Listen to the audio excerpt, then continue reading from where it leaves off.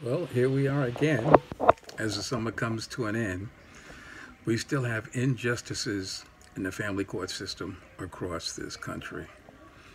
Here in New York City, judges use various laws to deny people their rights to their children, and attorneys in the same conspiracy to separate families. Yes, they actually do that. Believe it or not, for those that don't know, it actually happens. Not all attorneys, but a lot of them, and not all judges, but a lot of them.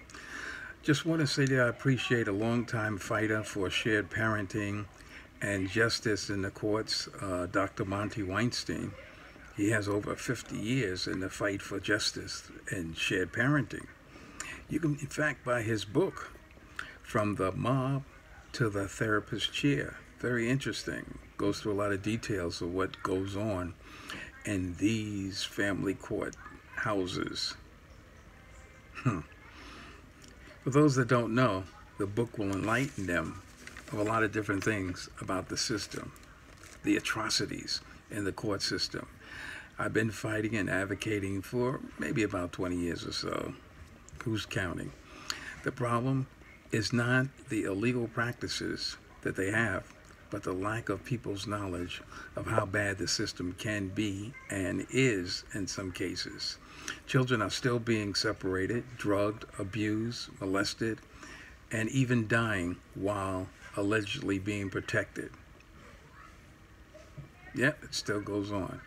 As the court system and child protective agencies across this country and all around the world continue to waste our tax dollars destroying families, destroying lives, destroying people, destroying careers. It's sad. Very, very sad. Very few people in power even talk about this. The people in power are the ones that give them the power to do what they do to us to destroy us. And we, the people, must stop believing in the enemy and even recognize who the enemy is. I have personally been through the whole family court process many times for various issues. And it's not a joke. No joke at all.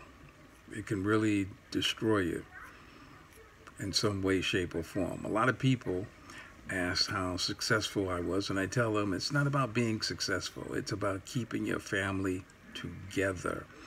And on top of that, keeping your sanity. There are a lot of other issues going on, like child support, foster care, and that'll probably be in other shows that I plan to do.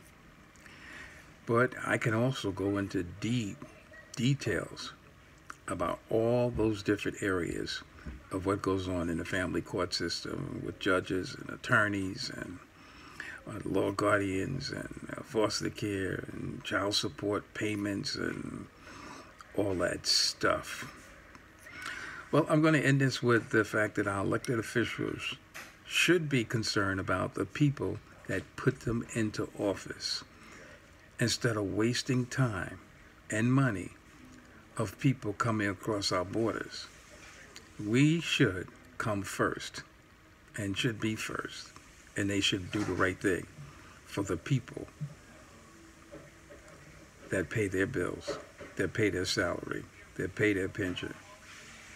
I think that's a very outlandish act of misrepresentation. But until the next time, I'm Sonny B. Sutherland Sr. of the People's Advocacy Group, spreading the word.